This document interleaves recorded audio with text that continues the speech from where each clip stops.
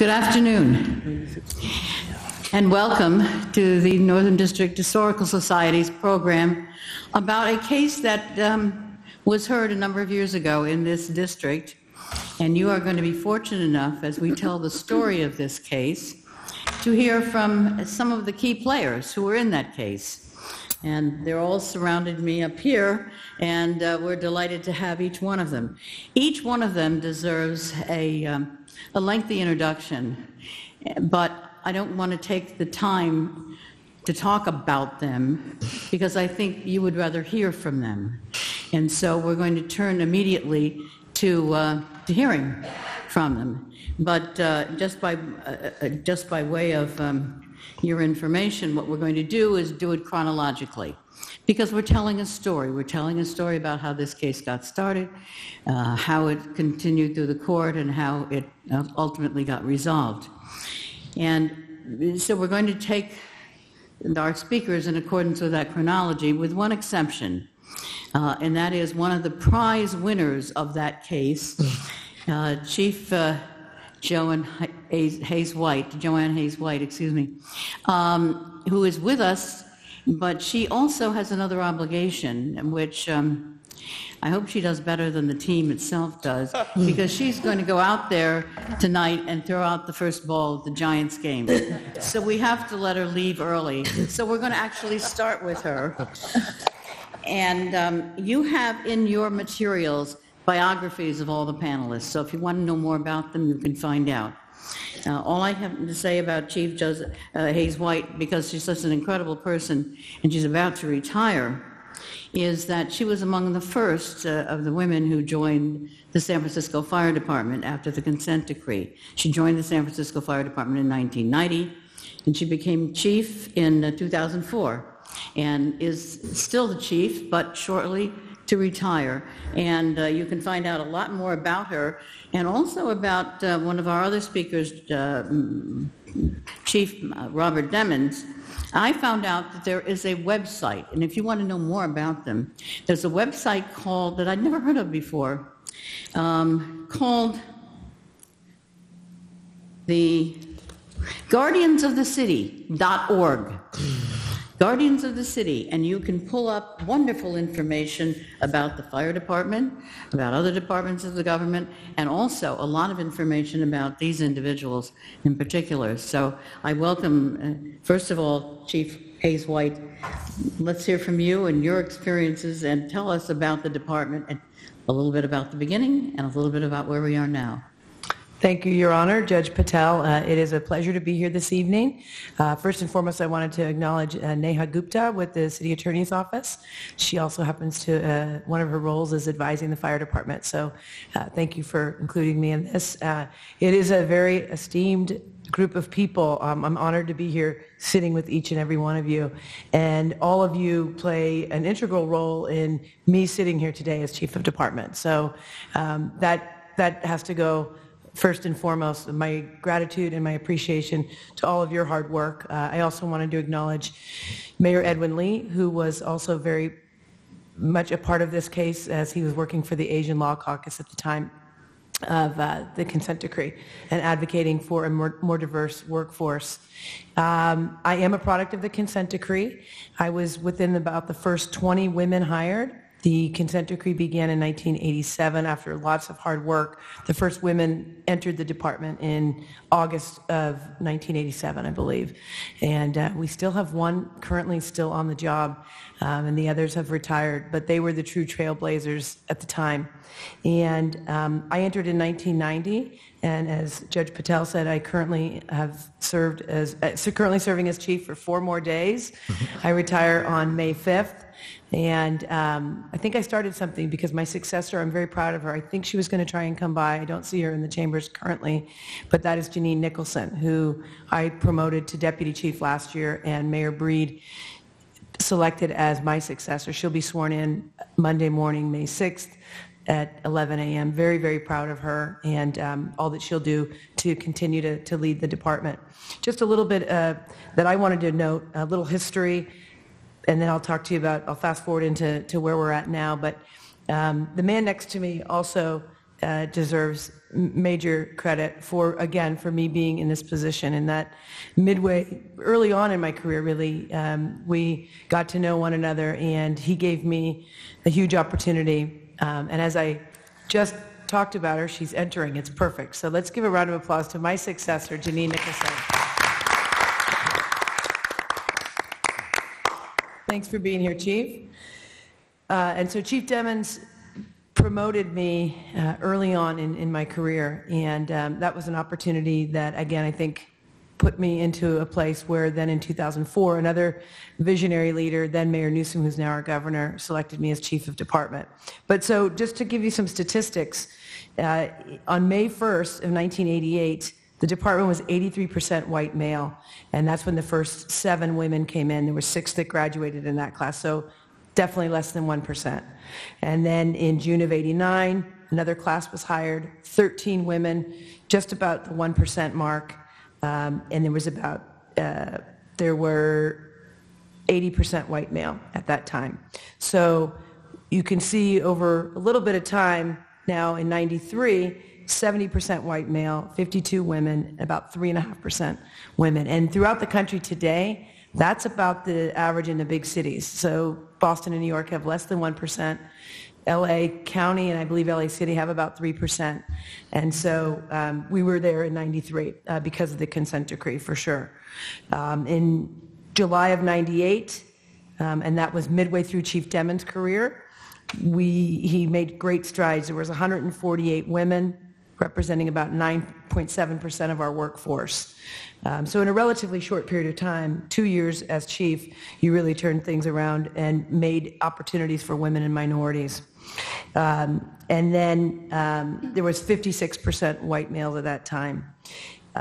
At this time, currently, I'm really proud to report, as I fast forward to this year, we have 15% women in uniform. We lead the country, and really, if we're leading the country, we're leading the world with women in uniform. 261 women with 49% white males. So more than 50% of our department members are minorities, which I think in this city, really in any city, the workforce should mirror what the community is. And, less so in a fire emergency where there's sort of this universal language of we're rushing in, where people are rushing out, but 75-80% of the time what we're doing is responding to medical calls.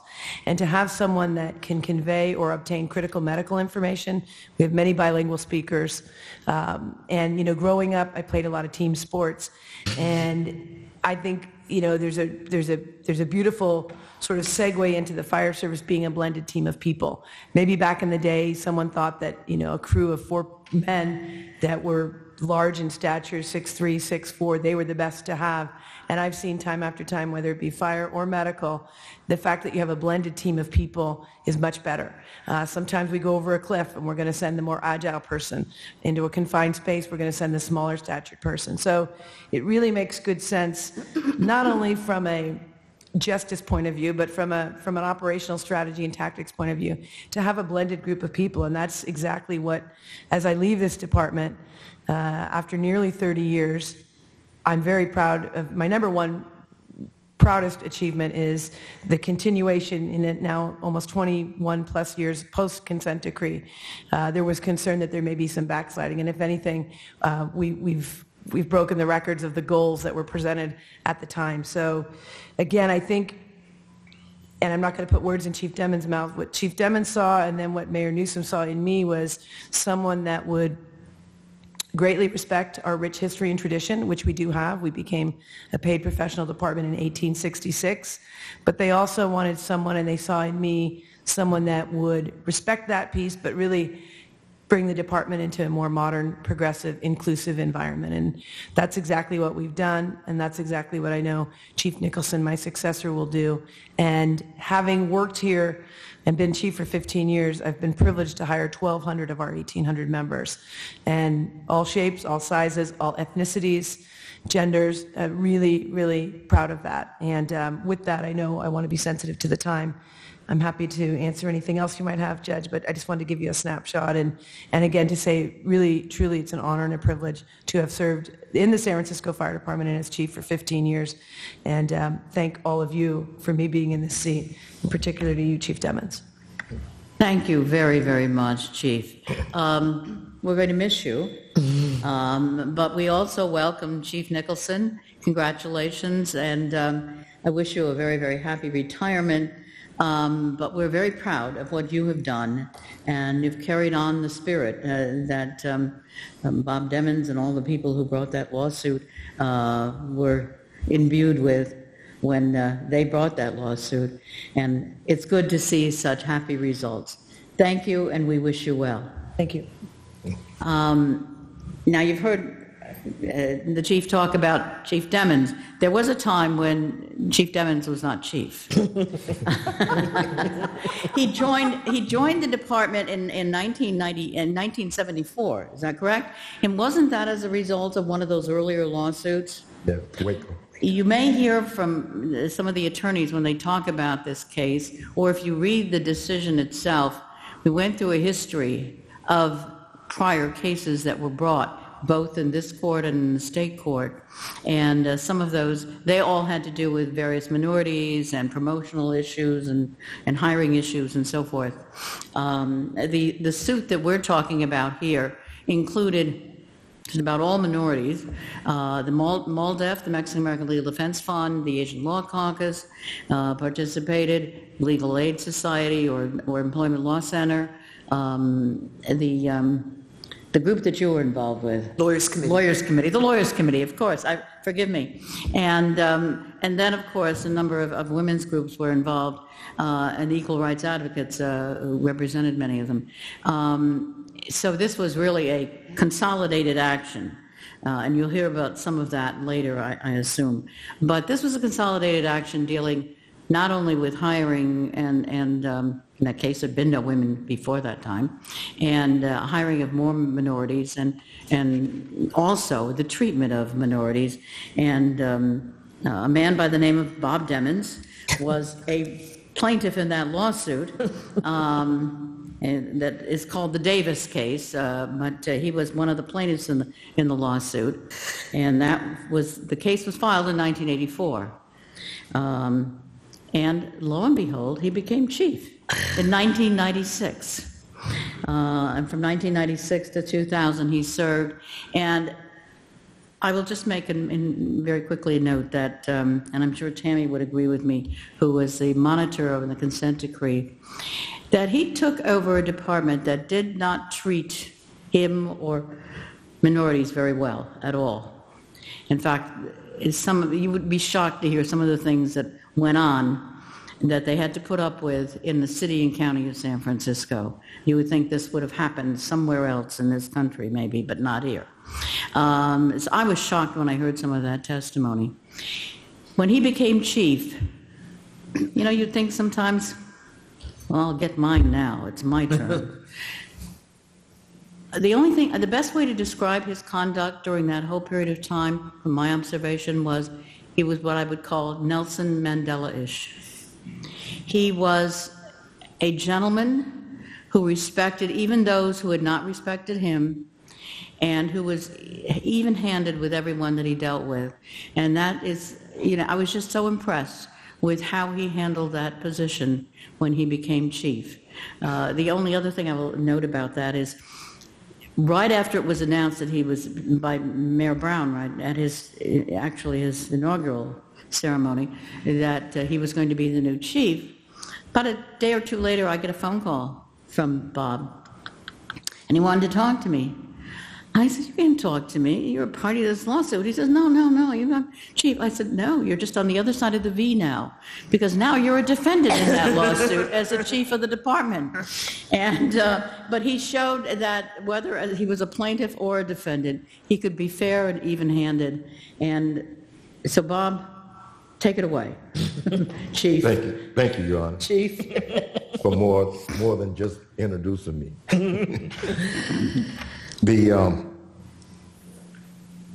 diversity and inclusion to the San Francisco Fire Department actually started in 1955 when Earl Gage, the first African American, was hired. There were 1,800 firefighters at the time, and he was the first African American. I recall as a young teenager, hearing a lot of the things that he had to deal with.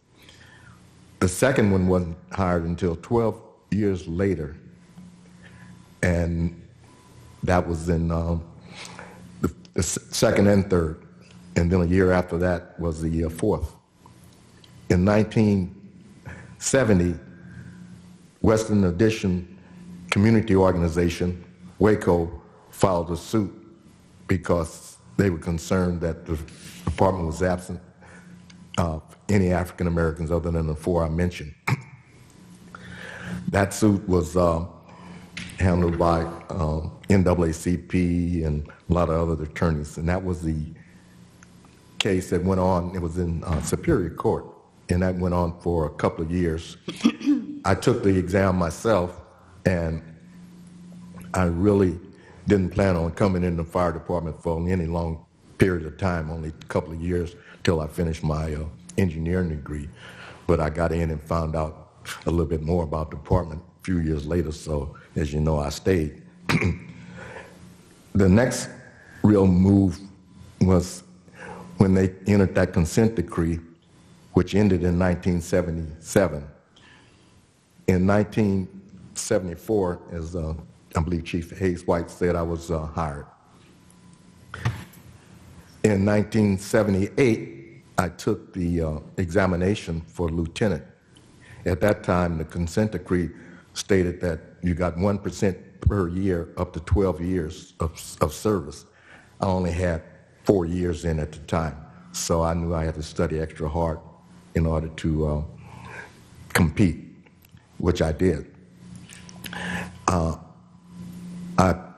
After taking the exam, I found out that a lot of the questions out of 144 multiple choice questions, 122 were repeat from prior exam that individuals that had been in the department for a while knew about and had. The next thing I knew, after filing a protest with the city, it was ignored, and Bob Ganazda, who was with the public advocates at the time and was part of the Waco suit. So myself and the person I had studied with, Jim Braden, we contacted Bob Ganazda and asked him to do something about the city ignoring my protest, and Jimmy Braden also filed a protest a couple of days after I did. They ignored it and didn't hear it. So Bob Ganazda arranged a meeting with Mayor Feinstein at the time, and she ordered the Civil Service Commission to hear the protest. The Civil Service Commission scheduled the hearing at 5 p.m. at night. At the time, I didn't think much about it. And it was interesting, one of the black firefighters' wife overheard one of the commissioners saying that he had received a call and he had to come there to take care of the guys. That night, the chief of the department called all the individuals that were on the list that could be reached to the Division of Training at 9 o'clock that night and swore them in. And the reason for that was he wanted to prevent us from being able to file an injunction the next morning. And the reason they held the hearing that night was because that same reason. Obviously, it was really painful to me knowing that something was wrong and the people responsible didn't care about. Unfortunately, the leadership of the black firefighters at the time, which was a social organization, they didn't want to challenge the test, and they sided with the city and the firefighters union. After a few months, the president resigned, and in fact, he brought his resignation to my house. I didn't even know he knew where I lived. And I asked the guys, I said, okay, now we need to run somebody for president. And they were all looking at me like you looking at me. And I said, no, not me. and they said, well, why, Bob? I said, well, one of the reasons is that I don't like to talk in front of people. And one guy said, well, what the hell you think you've been doing for the last several weeks? Yeah, really? So after becoming president, I took on, obviously, the responsibility of representing the members. And that's when I started speaking out for them on behalf of the harassment that was going on with the black firefighters. And I got many books as I could on how to file complaints, EEO complaints. And I found out about the Office of Revenue Sharing at the time. So I filed a complaint with them. We also filed a complaint with the Department of Fair Employment and Housing. And those didn't move too fast. And one day I told a couple of guys, I said, well, let's go to the director's office and find out what's going on, because Jimmy Braden, they had found him in the middle of the street. He had fell off the fire truck. At that time, only the officer and the driver rode in the cab. The rest of the firefighters rode either in the tiller or on the turntable. So you were outside and you strapped in. And he fell off the rig. We found out later that someone had tampered with his belt, but he had received a lot of harassment prior to that. So I talked two of the black firefighters to go to the director's office with me when she was in the state building at the time. I didn't know who she was. And we got there at 8 o'clock in the morning, and I said, well, we're going to stay until she meets with us. We didn't realize the state police could have come and put us in jail. I guess we didn't care. And we had put together a short summary of some of the complaints and some of the things that were going on. We didn't get to see her until 3 o'clock. She was upset, and her receptionist was upset because we were sitting across from there all day long. And one of the guys went and got some candy bars so we can have lunch. Finally, after 3 o'clock, she called us in, and I handed her the information. She then said that she was aware, like I said, that was the first time I met her, but she was African American also. And she said she had heard about a lot of the things that Earl Gage had gone through in that department. And she called in her attorney, Beverly Tucker, and we didn't have an attorney. Jimmy Braden and I had been all over the Bay Area, trying to get legal representation. So we didn't have, and so she said we need to get an attorney, and because we didn't, she eventually filed a director's, and I understand it was the first director's lawsuit against the fire department, and she received a lot of pressure to back off, but she stayed with us. We couldn't get any coverage on the things that were going on in the media at the time, so we created our own media where we would print up flyers. We had a place over in Berkeley that gave us a good rate, and we'd go over there and print up flyers. We had an extensive mailing list of all the politicians or organizations and radio and TV stations, and we would mail stuff out to them, and plus we would be demonstrating and passing out information, things going on. This went on for quite a while. And found out that the Office of Revenue Sharing, I went back there and met with the representative, and he knew me by that time by just my voice. And so he told me that they were dragging their feet. And I think it was on Ed Meese. Yeah. So he told me that there was an attorney that was thinking about filing a suit against them to try to get them to speed up and deal with the cases. Her name was Rosalind Gray. So I met with her, and she was with the Lawyers Committee back there. And she said, well, you know, after I gave her a lot of information, several weeks I'd mail her stuff, and she says, you know, we have an office, Lawyers Committee office back in San Francisco, and there's a woman back there that's really great, and she can really get things moving for you guys. And her name is Eva Patterson. I said, okay. I got back, and I called Eva, And when I called her, Eva took off. She said, "Oh, thank you for calling, returning my call." She had called me the day before, which I wasn't aware of. "Yeah, I want to know if the black firefighters would be a part of the amicus brief." And she went on, what's the amicus brief? So she explained it to me. I said, of course, Cleveland Vanguard case was there. So after she gave me a chance to talk, I said, "I really was calling you for some help myself." So that's sort of how it started. We went on for quite a while, and almost a year. And so we were bombarding her with information, documentation of things that were going on in the department. And she called me one day, and she said that she was in a bar tunnel somewhere, and she said the last batch of information we gave her broke her down in tears, and she says, "I'm going to do everything I can help." And at that point, she introduced us to William C. McNeil III. Is that right? Third? Yeah. Mess kidding with him. But, and he was at that time in private practice. And like I said, we were trying desperately to find any kind of legal representation. And he came aboard. And I just have to say that over the years, I found that I've only known personally 2 African-American men that have been involved in public interest law firm. And I see the other one, Michael Harrison, sitting in the audience there, and Bill. And that really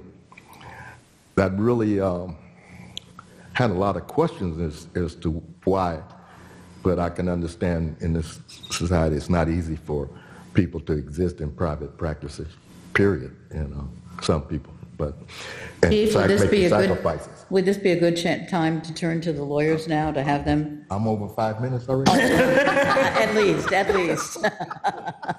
You're going to get a reprise too,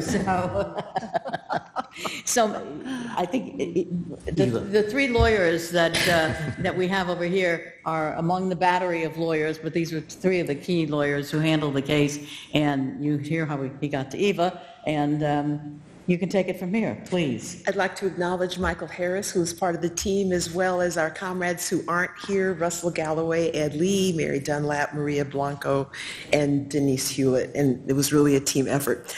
I'm a big talker like Bob, but I want to say before that it's interesting being in the federal courthouse, because this was all about challenging white supremacy in the San Francisco Fire Department. Back then, clearly it's not happening now, but that's what was going on then. And we had the federal government trying to stop black firefighters, Latinos, women, and Asian Americans from progressing. The reason I called Bob was because the Justice Department under William Bradford Reynolds and the Reagan administration said that the only people who could be the beneficiaries of the outcome of federal litigation were the specific victims. And so we were looking for black firefighters to file an amicus brief. So it was this perfect kind of coming together, which is kind of a lot of things happen in the case like that. Bill and Sean are going to talk. I'm just going to talk about a few things. A lot went on. It's really wild being here on the same level with you, because we're used to having the tables turned that way and you up there. So this is kind of nice. But I'll just touch on a few things. And Shauna will talk about the Justice Department too. We found out that the Justice Department was going to file a lawsuit, and they do these things. They file the lawsuit and settle it on the same day. And the basic MO is, we didn't do anything wrong and we won't do it again. And we heard about this from Reverend Gloyd, who was on the Civil Service Commission, who had gotten wind of this, and he gave us a copy of the consent decree, and we went, this is not going to go. When Bob first came to me, I didn't want to get involved in the case, so Bill took the case. And then as I had my road to Damascus experience and decided I had to work on the case. I'll just share a few things with you. Bob talks about Earl Gage. He was the first black firefighter in San Francisco, 1955. When you're a beginning firefighter, you go into the firehouse replacing people who are on break or vacation or whatever. Earl Gage is laying down. All of a sudden, he finds himself flipped onto the floor. The white firefighters, and this isn't against all white people, but these white people were messed up. They told their colleagues that a black man was sleeping on their blanket and their mattress, and they flipped him off. So from that day on, he had to take a cab to each house he went to with his own mattress. This is what went on in fabulous San Francisco.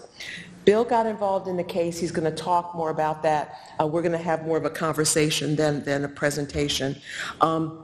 I was on the board of Equal Rights Advocates, the women's law firm. At the time, the case was only involving African-American firefighters. I remember our colleague Donna Hitchens, who was a judge now, I guess a retired judge.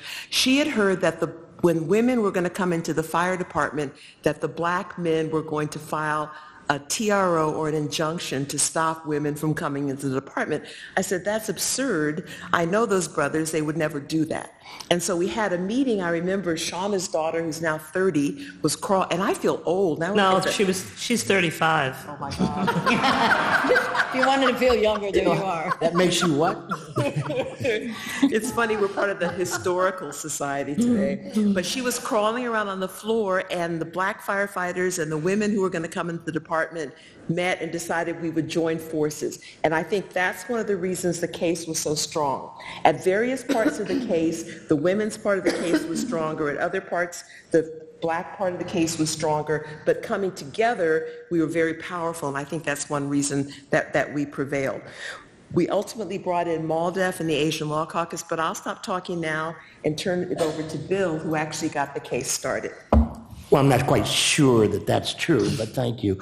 I was supposed to talk about something that I'm not going to talk about initially. We sort of talked about how the case should look, and we had some theories, and I don't know if any of you will remember from law school, those of you that went to law school, Stotts had just recently been decided. And we were trying to figure out, because Bob had come with black firefighters and talked about the impact of the various examinations that had just been given. And we were very concerned about certain things. So the first thing we thought we had to do was to stop those examinations and having people promoted or hired, because once you read both Bakke and Stotts, they talked about the impact of so-called trammeling innocent white employees. So we wanted to make sure that we were not going to be put in a position that ultimately would result in essentially a Pyrrhic victory. We wanted to stop those examinations or any hiring or promotions from them, and we are trying to figure out the best way possible. My wife had a friend of hers in law school who said you would bring every course down to at least 2 words. And in looking at our case, we saw more than 2 words. The first thing was an old pattern of discrimination, which we thought we had. Judge Patel already, and Bob mentioned the Waco cases. The other word that we liked was the inexorable 0, which represented how many women were in the department at that particular point in time. And we decided that it really behooved both elements to work together, and we were going to do this with regard to a class action. And I was Mr. Grouch about that, saying, oh my God, we got these divergent people, we're going to run into problems with remedies because the interests of women were different from the interests of the men. The interests of black women might be different from those of white women, but Eva and Shauna prevailed, and we went forward. And I think the case, by working together, we did very well. Unfortunately, trying to prepare for this, I started looking at a lot of stuff, and I mentioned to Judge Patel, saying, you know, you dismissed the case very early on. And she said she doesn't remember that. I don't know whether we should believe her or not, but I mean, those were the types of problems we had. And I'll add one other thing. We were fighting three different defendants, although only two were defendants at that particular point in time. City and County of San Francisco, Local 798, which was the union, and the Justice Department.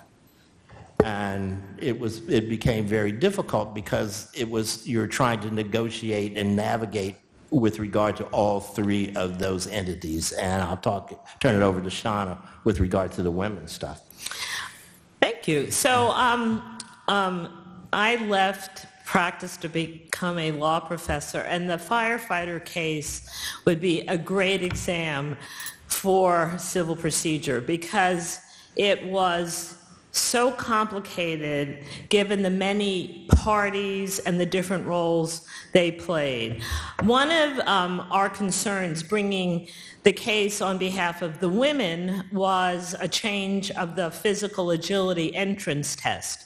That clearly was not the same barrier for the men of color. So that was the kinds of issues that we were trying to think through as we litigated this case. But I want to talk a little bit about some of the procedural gnarly parts. We filed this case, Davis case, and it was a race discrimination case and a gender discrimination case. The race discrimination case was only against, at that time, on behalf of, black men. The Justice Department, allegedly other plaintiffs, comes in, this is under the Reagan administration, doesn't believe women should be firefighters at all, files a case saying you need to do better in hiring all men of color with a consent decree. So what do? We intervene in that action. But by intervening in that action and representing at least some of the real parties in interest, the black men, we were able to stop them from entering into a quick consent decree on behalf of black men. But then they wanted to move on Latino men and Asian men. So and the wonderful thing about the public interest community in San Francisco was that we have all worked together. So very quickly we were able to get MALDEF and the Asian Law Caucus to also intervene and stop the consent decree that they were trying to put in place on behalf of Latino men and Asian men.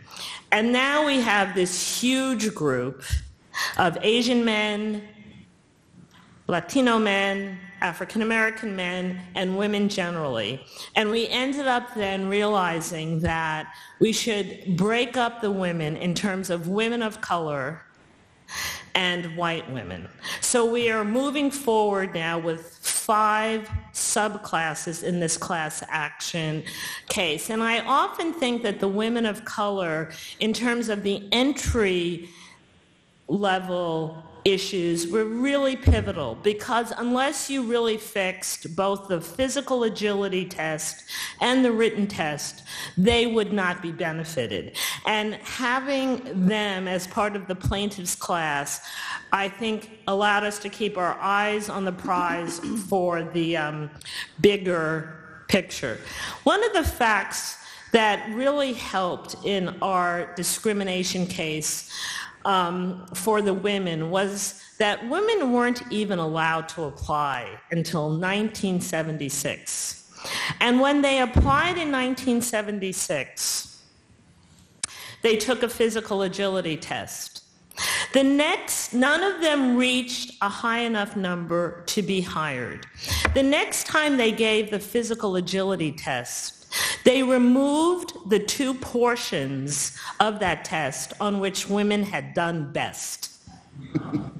And I mean, if you're talking about intention, their actions really helped us be able to tell the intentional story.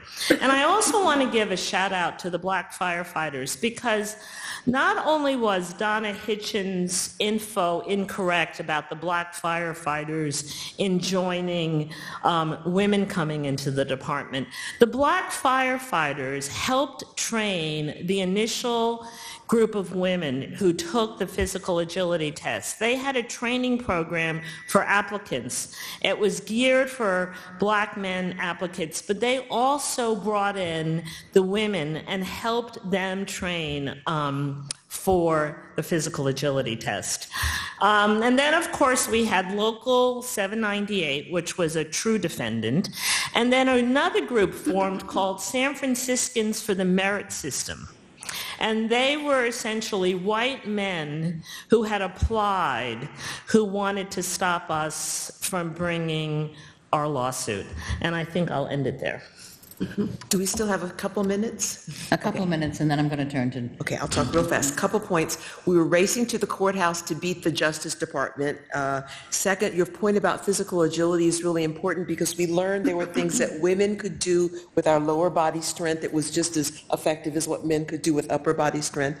Earl Gage, first black firefighter, took us to his house for brunch, told us all the dirty secrets about the department and how the firefighters knew all the exam questions before they went in, and it was fun taking depositions and kind of letting them know we knew that. The harassment was terrible. They would make gorilla sounds when black men would walk into the stations. They would put eggs in the boots of the firefighters, so you're coming down and jumping into your boots and there's eggs in it. Let's see, the clients, it was real interesting because sometimes we would fuss.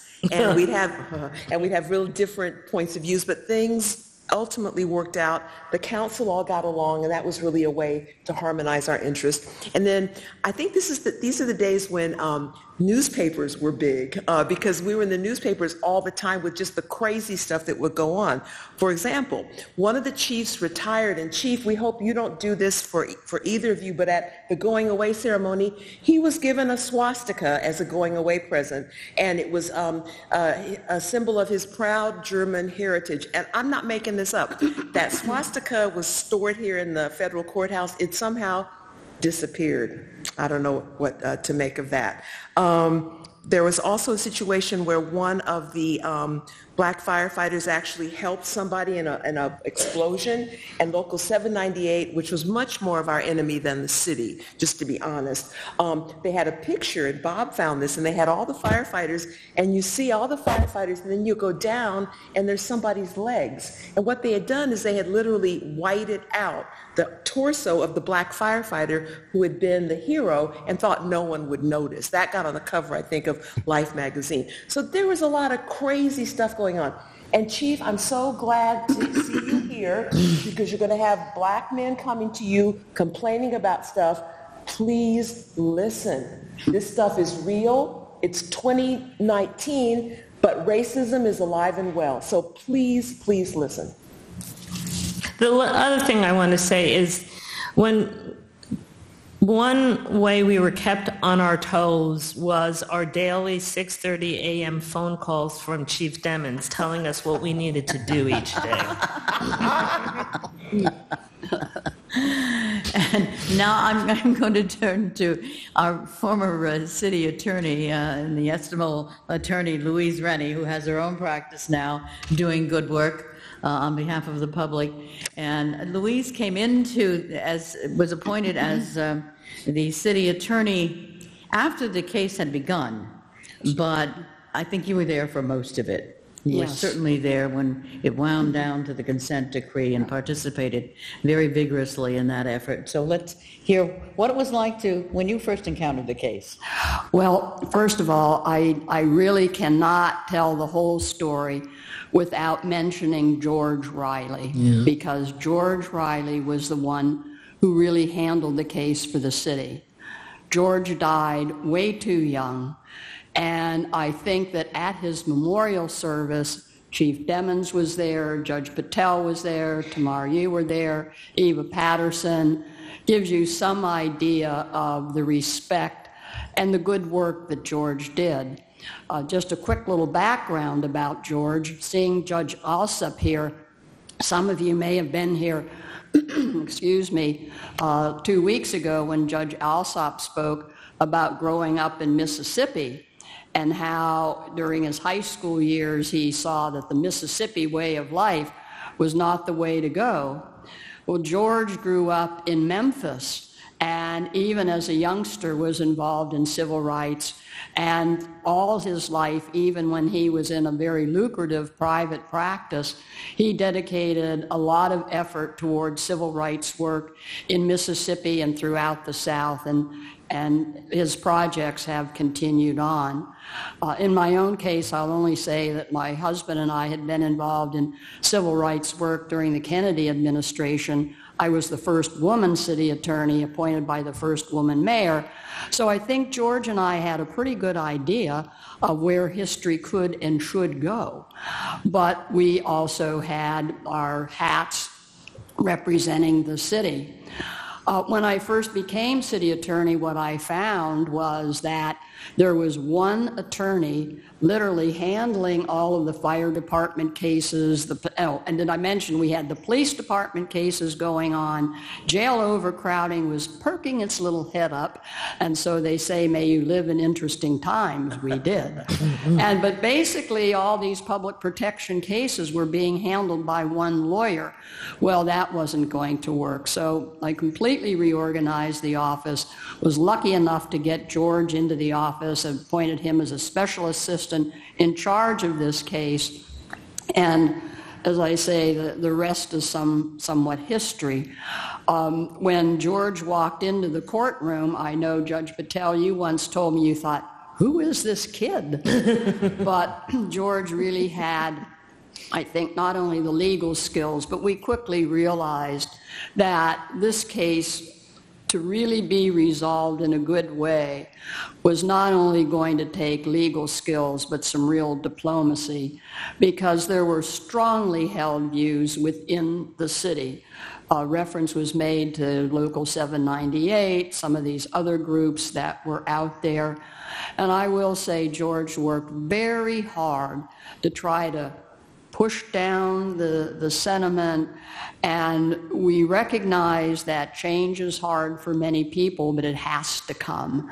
And so we approached it from the standpoint of what needed to be done, what had to be done, and as they say, the rest is history. Well, you worked very, very hard at accomplishing something which we're now going to get to, which was the resolution of the case and the consent decree. And you, if it had not, I think, been for you and your motivations and your efforts, that probably the city would not have come to the table.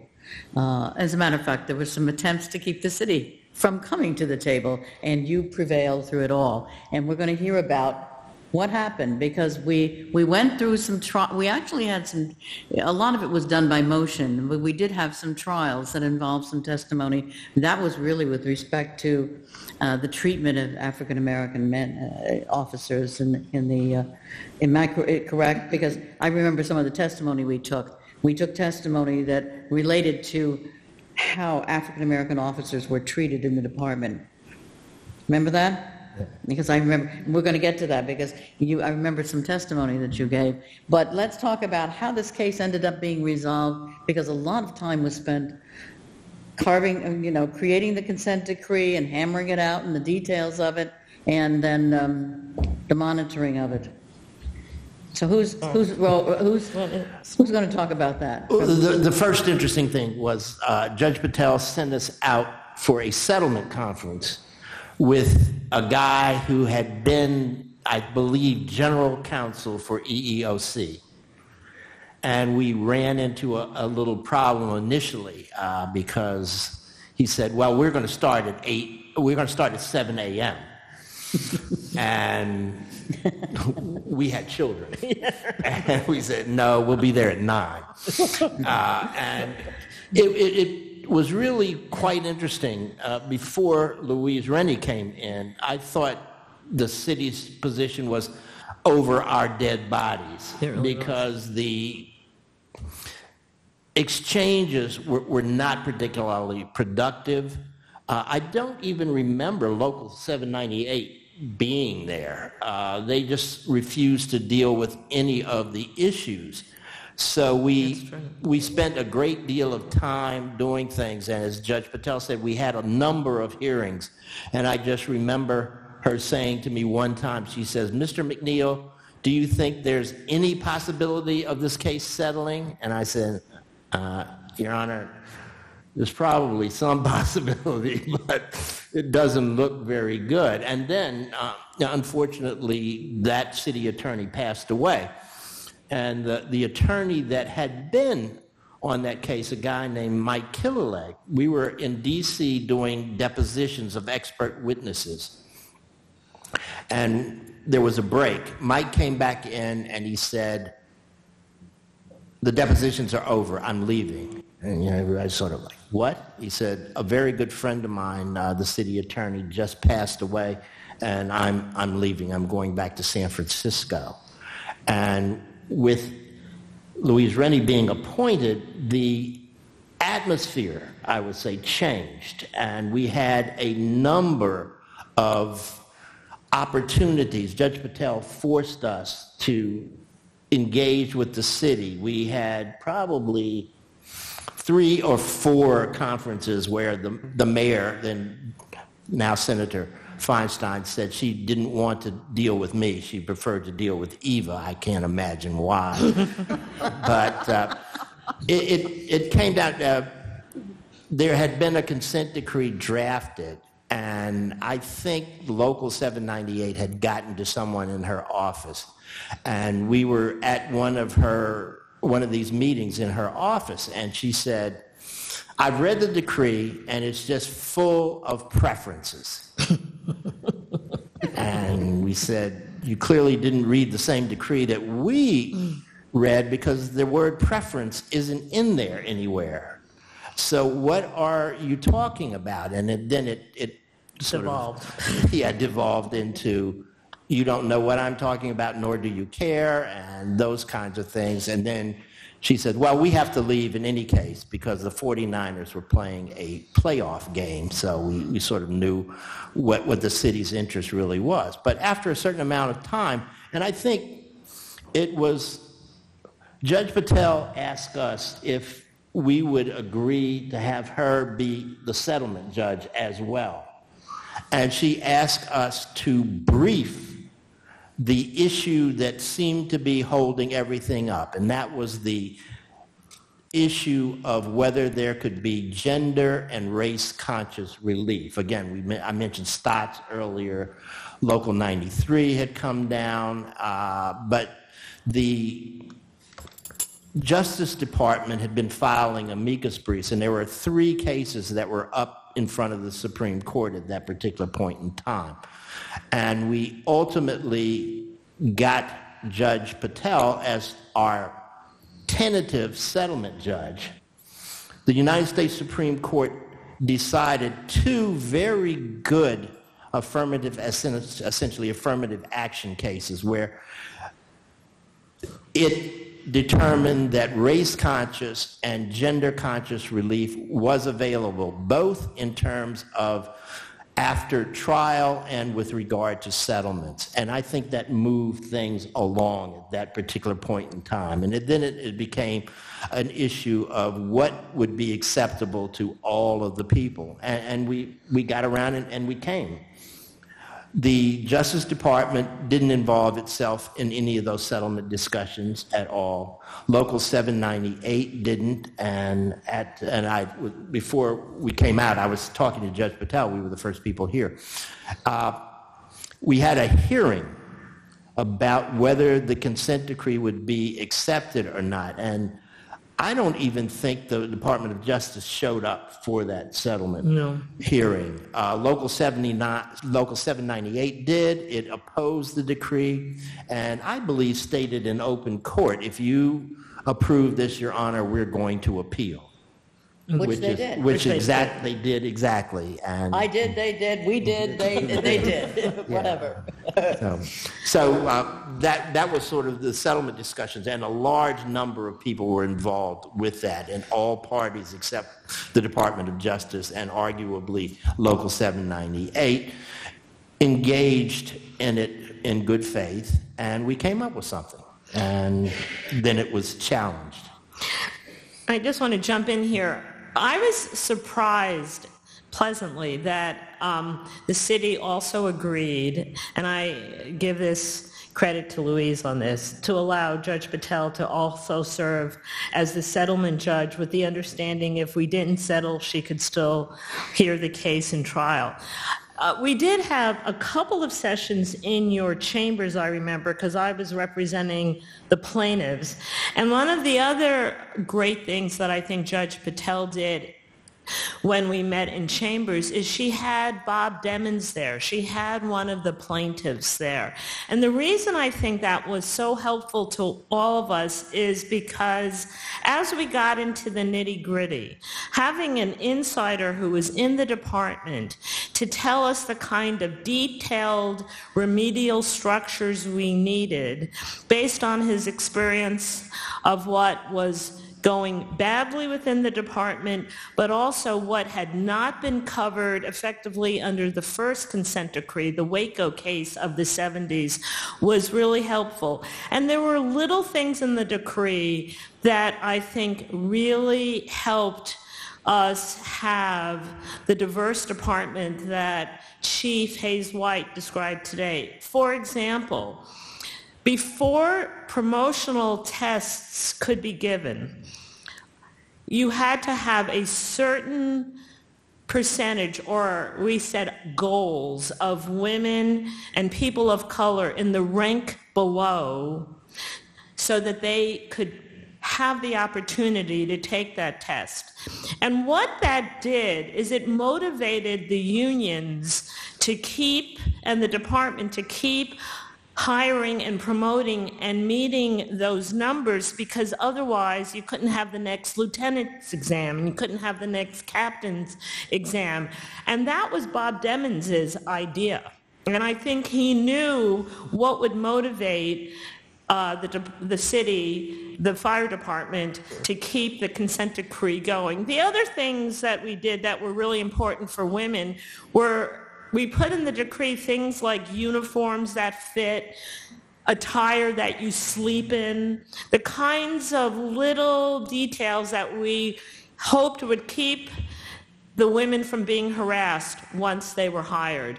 So I think having Bob in there was really important as we were negotiating. Of course, as we really got into the nitty-gritty, the union disappeared and the Justice Department disappeared, and it was really just the city and the plaintiffs ironing out all these details. I think that a great deal of credit also goes to you, Louise. You want to say a few words about what that process was like? Because things really, once you became the city attorney, things moved along. Well, thank you. As I say, Judge Patel, I think with George and my background, it was clear that what had gone on in the past just simply wasn't right. And we had gone through I think my first vote on the Board of Supervisors was on the police department consent decree, and to agree to that.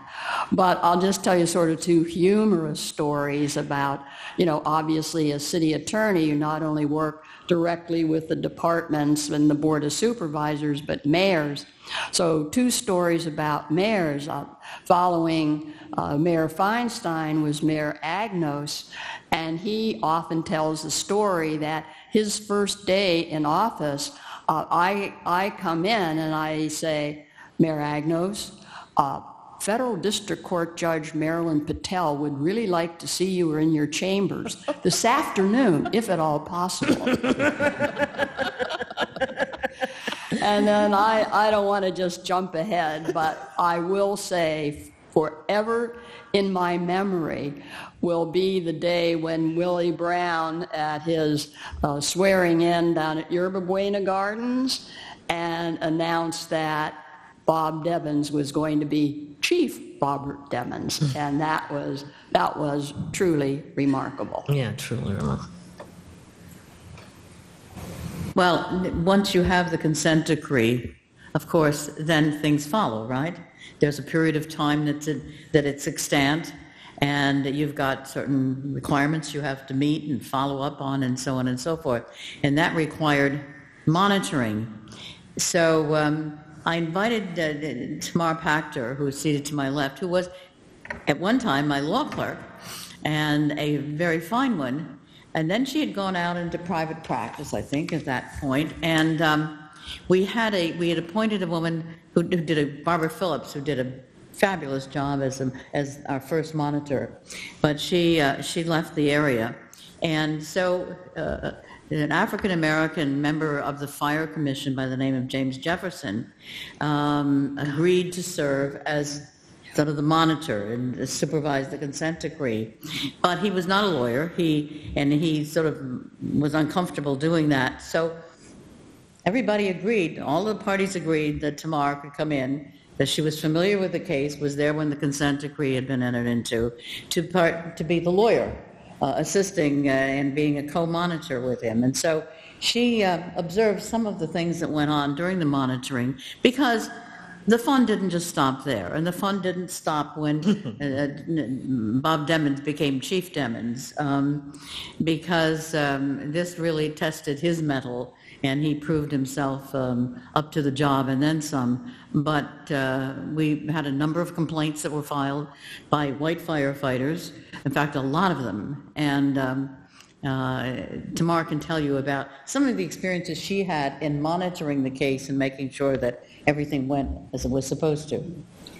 So you can see I was very lucky to be Judge Patel's clerk, because then I got to meet all of these fine people and be involved in the execution of the consent decree. The consent decree addressed two separate things. It addressed the development of the promotional exams and the physical agility test to eliminate the adverse impact that they had had on women and minorities who were trying to apply to the department. And it also addressed the claims of individual discrimination. And under the consent decree, one of the things that the monitor was to decide was to help resolve these individual claims of discrimination, subject, of course, to review by Judge Patel. So Barbara Phillips, who actually was appointed monitor before the consent decree as part of one of the injunctions that you issued against the examinations, was that if the department had to hire in order to fill positions, because after all, it's public safety, there had to be the appointment of a monitor in order to review that hiring. And Barbara was appointed, I think, at that point before the consent decree was entered into. And she did most of the work resolving the individual claims of discrimination. So mostly when James Jefferson, who had not only served a long time on the Fire Commission before he was appointed, but also was a real community leader in the city of San Francisco. His role was very important because he could talk to the members of the Fire Commission, he could talk to the politicians. I remember meeting with Mayor Brown before his inauguration with Jim Jefferson. I think they had a little talk about what was actually going to happen. It was very exciting for me. I was a very young lawyer, and my job was primarily to make sure that progress was being made on the long-term hiring goals, progress was being made on validating the exams. And I have to tell you, that was incredibly difficult for the city to do. It had been.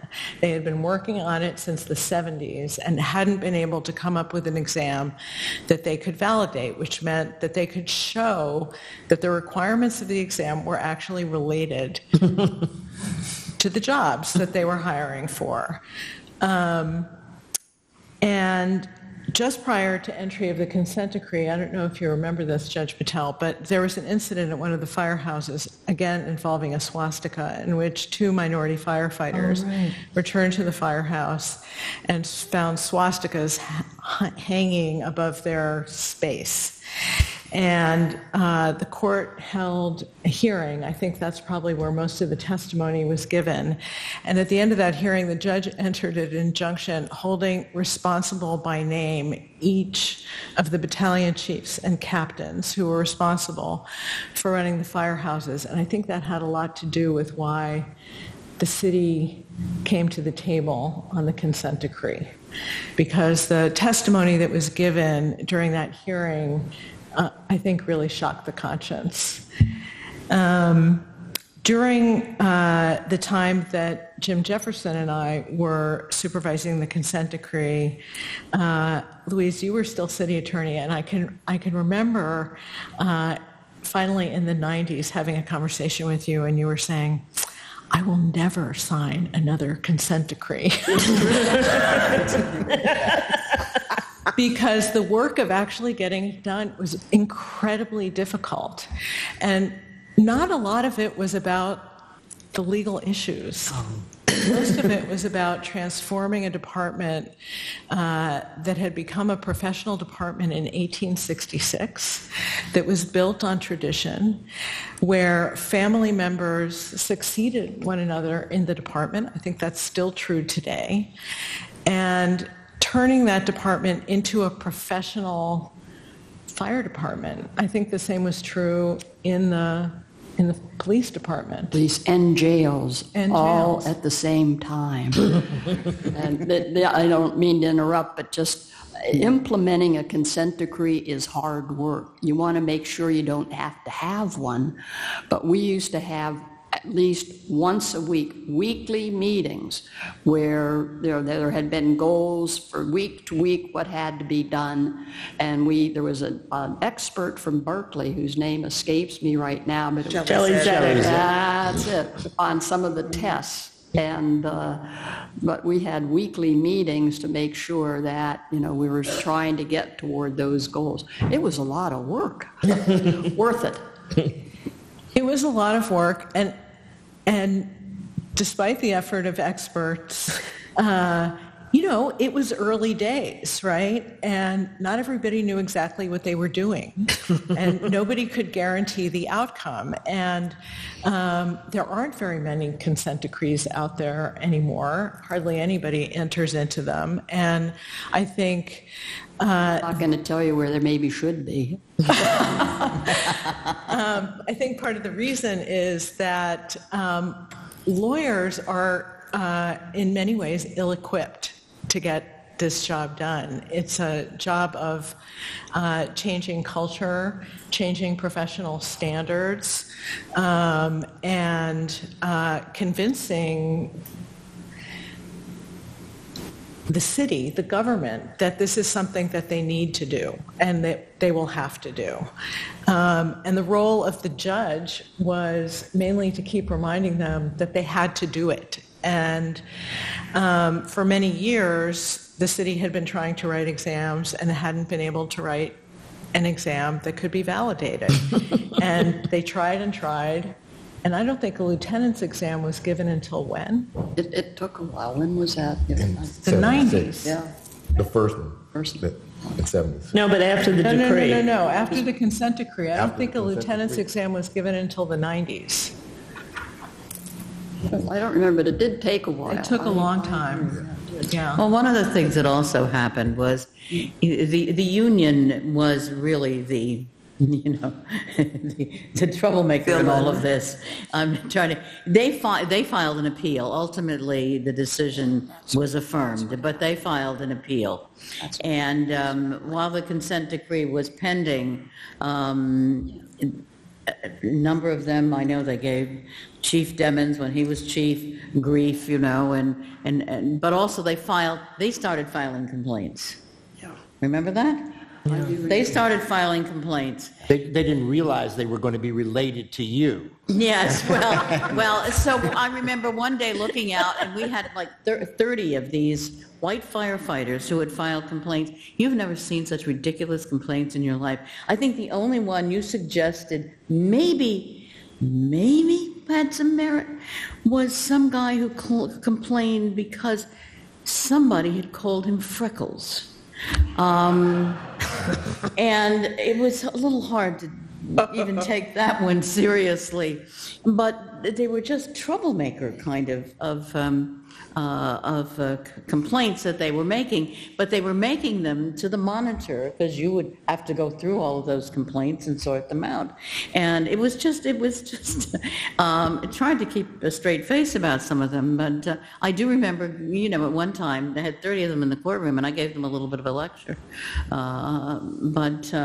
about it, and told them to grow up. But I think you also had a fair amount of attrition also amongst some of them who didn't want to play ball, and I think you can tell us, what it was like to try to then come in as the chief, having been the plaintiff in this lawsuit and the troublemaker. Now you were going to have to take over this department, and and so we're going to finish with this. You tell us what that was like. Well, stressful. But what happened, several months, in fact, less than a year before I was appointed, I stopped and thought about it, and I said, as president of Black Firefighters and so forth, we were fighting a lot of years to trying to get the chiefs to do the things that needed to be done. And I said, I'm going to do whatever I can to become chief. And it was interesting, at that point, I didn't know who the mayor was going to be. I think Mayor Brown hadn't even announced, but I was just so determined, and I started working to that end. And one of the things that was real interesting was that, as you recall, you called the department out of control and ordered the department to hire a management consultant. And the way I look, that management consultant that was hired, after taking away almost $500,000 of taxpayer money, was fired. But not only that, I knew the history of a lot of consultants coming to the fire department to solve the problem. So I was determined, once I became chief, that I was going to be the management consultant. And Tammy was on me every day saying, Chief, you're in contempt. And I didn't say this, but I was thinking, I'm just going to be in contempt. But I didn't. She was on me every day because she was doing her duty to follow the judge's order. And fortunately, Judge Patel didn't lock me up or hold me in contempt and allowed me to move forward. Because I knew that in the San Francisco Fire Department, you have a wealth of talent. Almost anything that you want done, there's someone in there that can do it. And I believe that things are supposed to happen by the person responsible for making them happen. And the rest of the members of the fire department, I felt, was my management team. And I was a consultant. I held a retreat, assigned them all the leaders' specific duties and timelines to accomplish based on our mission statement and our value statement. Hired a mediator, not a mediator, but hired a facilitator to come in from UC Davis. And I tried to get someone that I knew that some of the macho guys would look up to and listen to. So I found this guy that could have been John Wayne's twin brother. And he came in and did an excellent job. And I was really impressed. We had a 3-day retreat. And prior to that, I sent out a general order asking every member of the fire department to come up with challenges they faced in doing their job and challenges they saw the department had department-wide. I got a tremendous amount of response from the members. Again, my view was that every member of that department had a brain, and I didn't want to not use those brains. And you heard Chief Hayes White say something.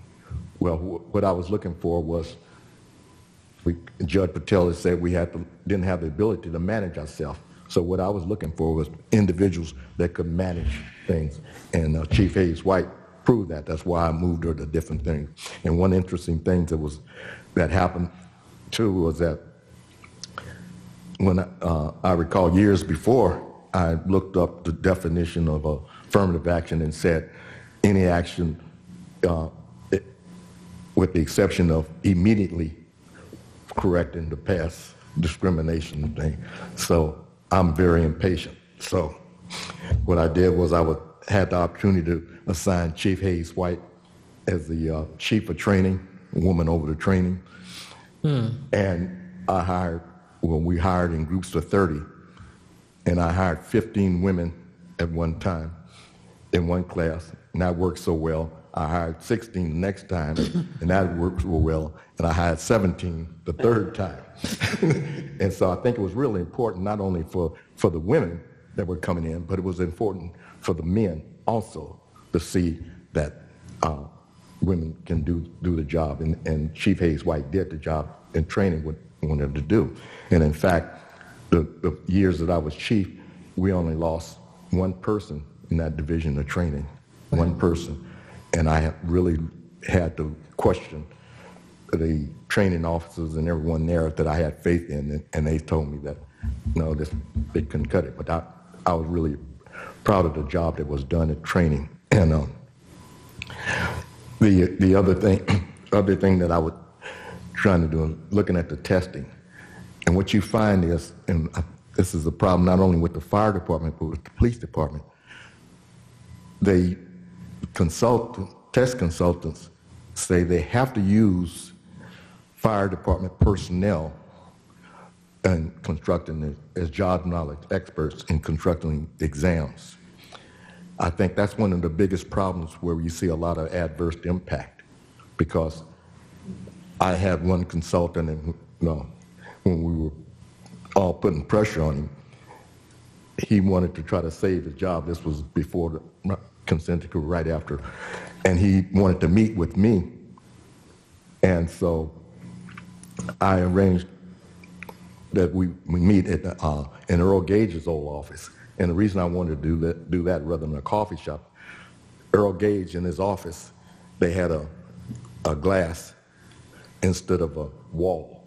And the reason they had that glass was they wanted everybody to see that they had one.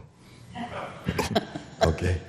And so I felt that was a good place for me and the consultant to sit down and talk about the exam. And what he did was he offered to use a captain that I would recommend. And he said, but of course, you have to swear that he's not going to tell anybody what's going to be on the exam. And obviously, I didn't go along with that. But it was real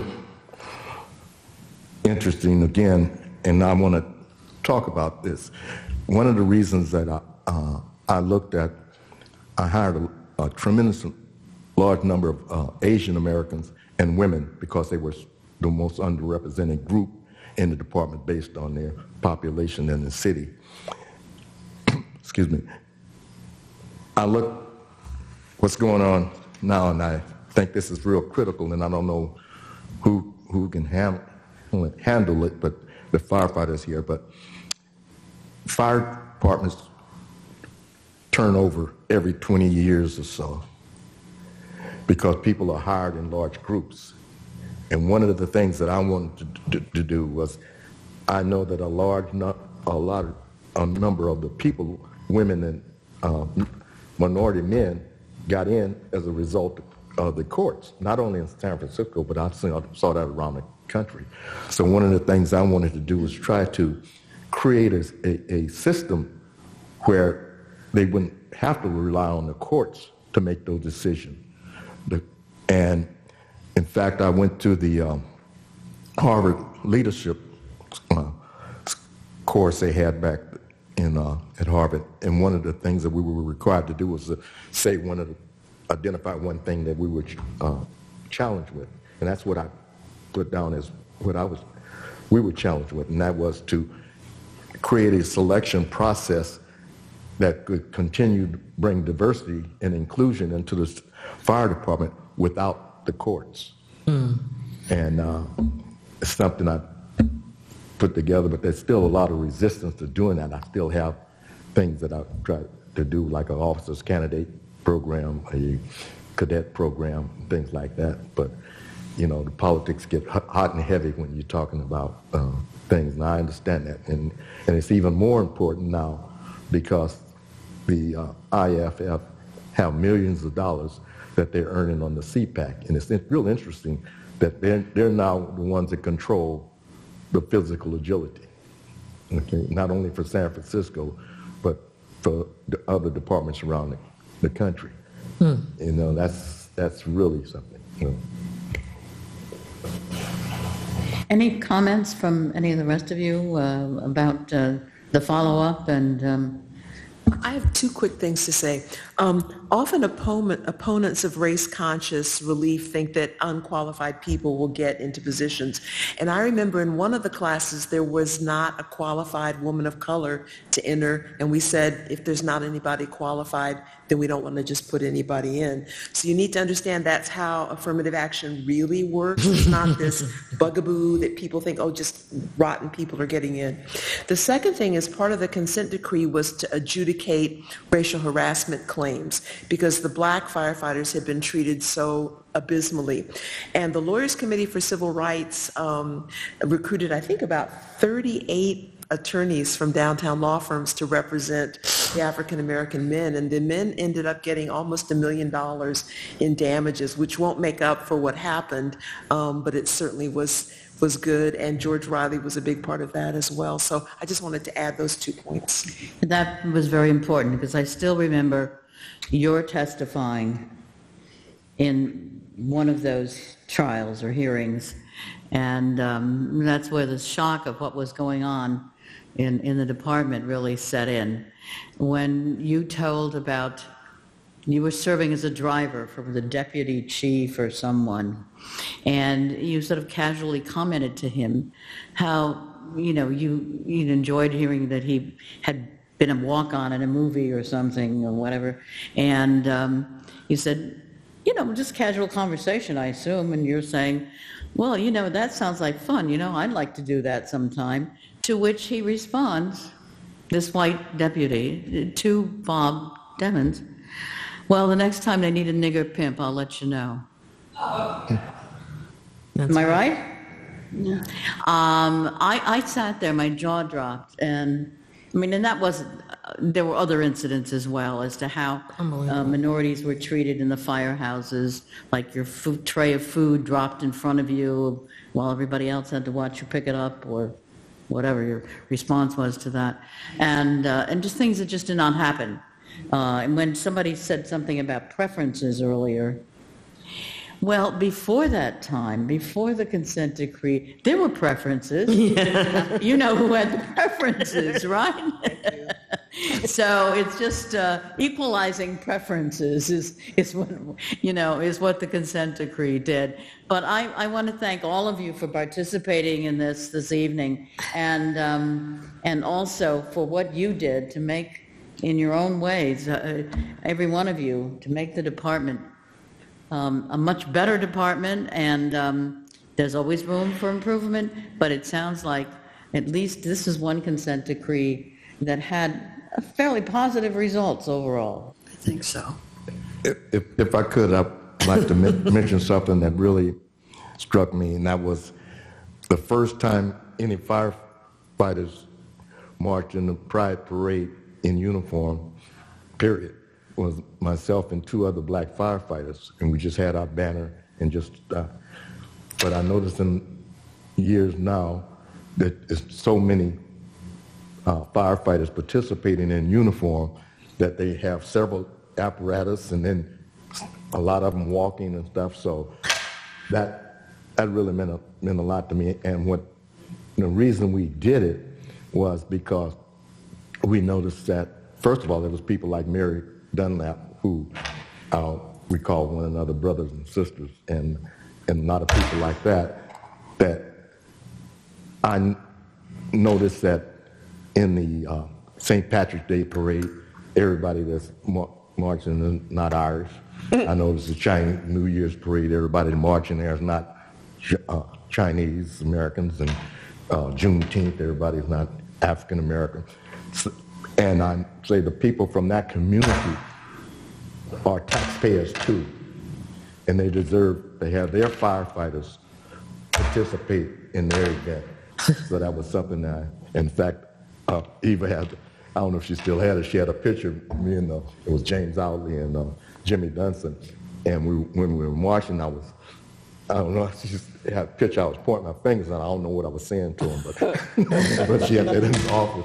But I will say this, that the energy that came from the people when they saw us was just something that I can't ever get over in my life. I've never seen it. It was like they were going to break down the barriers, and obviously all individuals weren't from that community, but they were supportive of the community, and they saw what we were supporting them. So that one of the things that I cherish a lot. In fact, a lot of the guys in the firehouse were saying, were mad because we were doing it. They were out there in uniform and so forth. And one of the black firefighters said that one of the guys asked him, say, is Bob gay? And when the black firefighter told me that, I said, well, why don't you tell him to ask me? He said, nah, Bob, you know you're not going to ask you. but I just want to say that because that, to me, that just shows how broad the diversity has gone in this department. Well, we want to thank all of you for your participation in the case and all that you did and your monitoring afterwards to make sure that things happen and for your participation in this program as well. Thank you very, very much.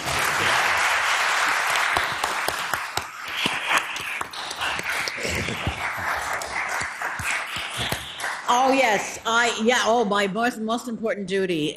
Your evaluation sheets you need to fill out if you have them. If you don't have one, make sure you get one and fill it out.